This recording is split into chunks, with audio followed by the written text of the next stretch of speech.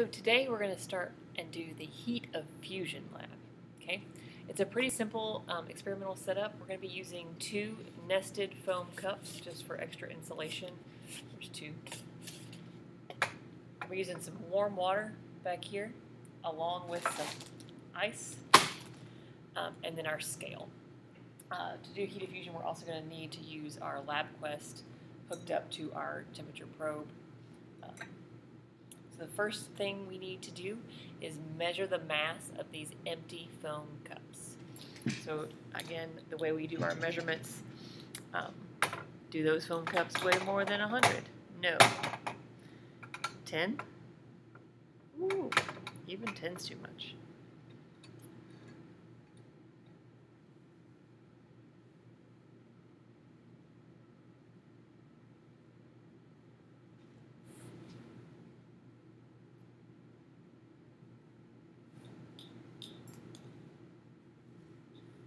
Okay, I feel like that looks pretty good. So I'm going to take a picture of that.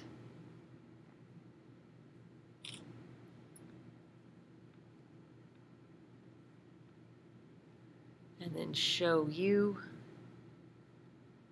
so you can read that mass. If you need to pause, you can always pause. Okay. After we do that, we're going to add some warm water. When I say warm water, I mean that our initial temperature of that water is that.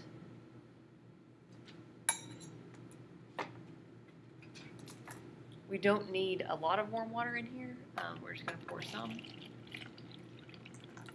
Okay. Now we're going to take the mass of the cups and the water. So obviously we added mass.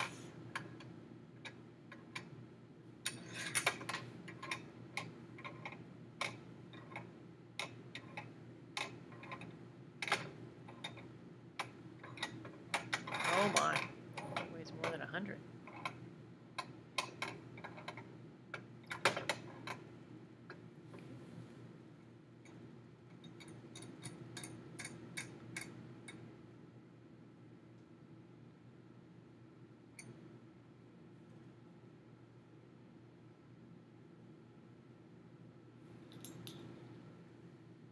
Alrighty, so again, we will take an image of that.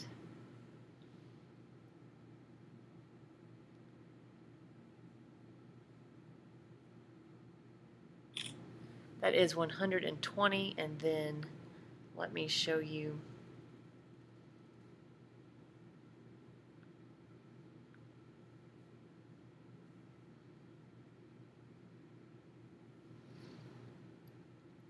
That is your mass.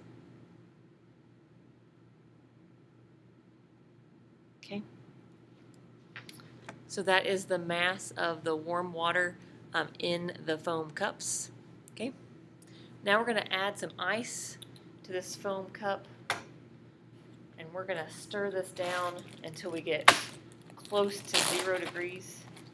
So we're going to start off with some pretty big chunks.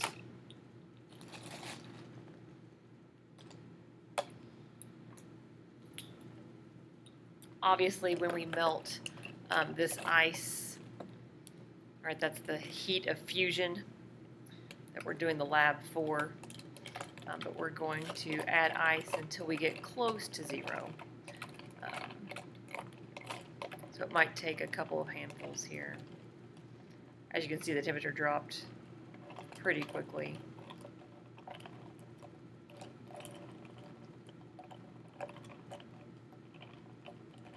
But as that solid water melts into liquid, we'll obviously be adding mass to our liquid. We'll take the remaining solid out and then measure how much of that ice melted, and that math will help us get to the heat of fusion, how much energy it took for that ice to melt.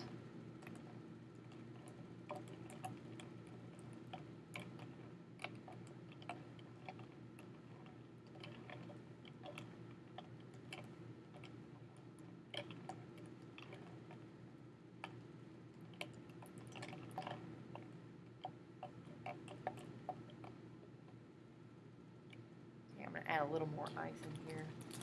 If I have to take it out later, I will, just to help this cool down a little faster.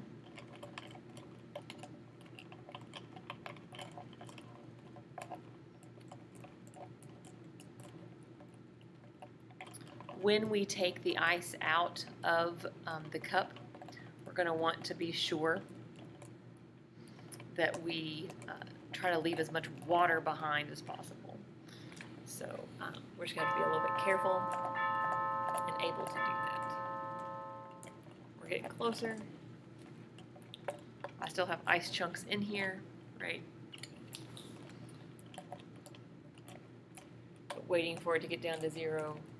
Very exciting, and it does take a little time. So you can probably fast forward the movie until you see this number get lower.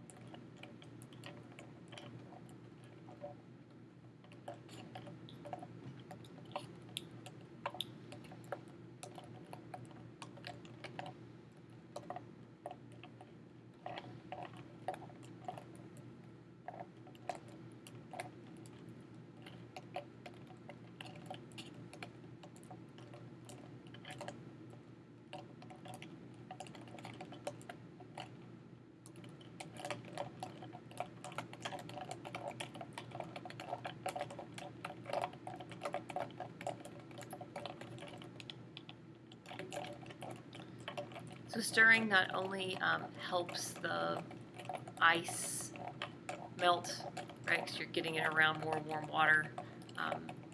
You're letting those particles collide with the warm particles, and that will also helps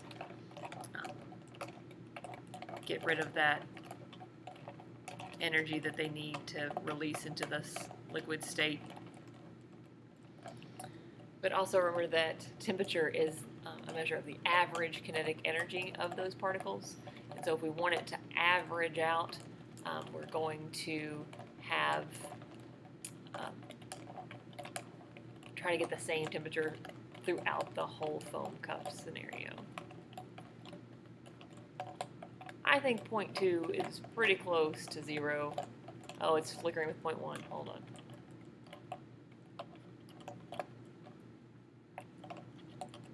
So I'm going to take this ice out, right? So again, our lowest temperature, we were there. Sorry, I took the thermometer out. It's 0.1, okay? So now we're just going to take the remaining ice in the cup out, but kind of hold it, let it drain off all the water that it can. We don't want any mass of ice in our cup, okay? So now we're going to reweigh, and we're going to find out how much of that ice fused, right, or melted into that liquid state. So let's just start over, right? 100, is it more than 200? No, okay.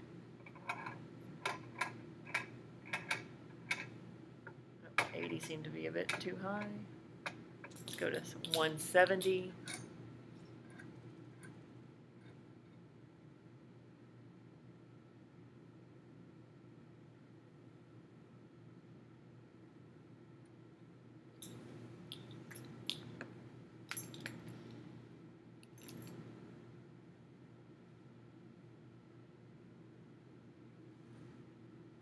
A little low.